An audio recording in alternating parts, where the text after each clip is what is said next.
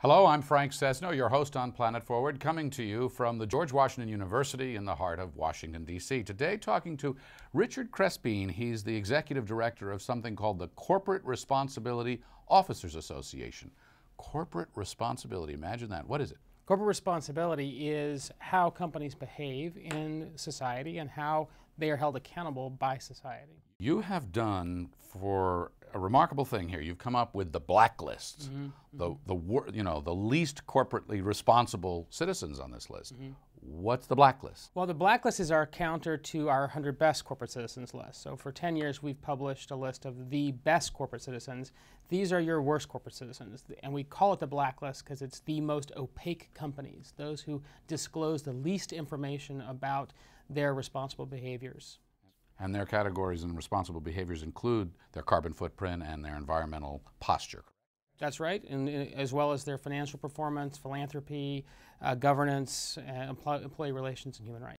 Who's on your blacklist? Well, some notable companies on the blacklist are Lorillard, which is one of the country's oldest tobacco companies, Weight Watchers, Abercrombie and Fitch, CRO Resources, which is an offshore drilling company, along with a total of 30 companies.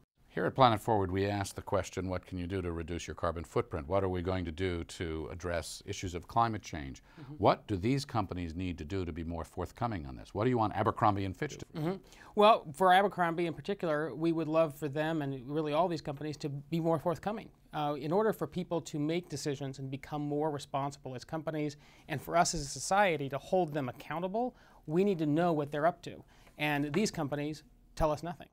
On climate change specifically, who are you looking at? The worst companies in particular, well, we're looking at all of these companies, but I think perhaps most notably would be oil companies and heavy industries, folks like CRO Resources, Biorad Laboratories, and RPM International. Take XCO, for example. What do they do, and what do they need to do to address this? Yeah. Well, XCO is they're an offshore drilling company, and they also explore in the Pennsylvania, Virginia, West Virginia areas for oil and natural gas. We'd like them to disclose. Just tell us what they're up to in terms of greenhouse gas emissions, what they're up to in terms of energy use, and their total carbon footprint. I went to their website to pull out what they say they are, and they say, we're an independent energy company principally engaged in acquisition, exploitation, and development of oil and natural gas properties. Is that by itself what gets them on the list? No, not at all. In fact, we make no distinction between different industries in terms of what those industries are. What we really care about is how well companies disclose their information so that other people can hold them accountable.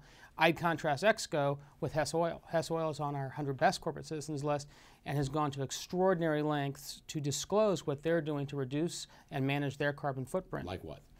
Well, they've for the last several years, they've gone through an extensive transparency process to make it more clear to their supply chain partners, to their employees, to their customers, exactly what they're doing with greenhouse gas emissions, with their carbon footprint. So specifically on greenhouse gas emissions and carbon footprint, what do you want, and what does this list suggest that XCO, Abercrombie and Fitch need to address, particularly in terms of their businesses? Well, we would like them to be very transparent so that other people, their supply chain partners and other people within the community can make better decisions about Meaning what? How many truck miles they drive? You know, how they light their buildings? Yeah. What are you looking for specifically in this kind of corporate responsibility realm? Yeah, we would like to know their policies, what their procedures, their actual carbon use. We'd like to know their greenhouse gas emissions. There's 360 separate data elements that we look for, so I can't list them all for you right here, but we want them to disclose that information. Question, the top company on your 100 best is Hewlett-Packard. So on the subject of climate change, what are they disclosing, what are they doing that puts them there?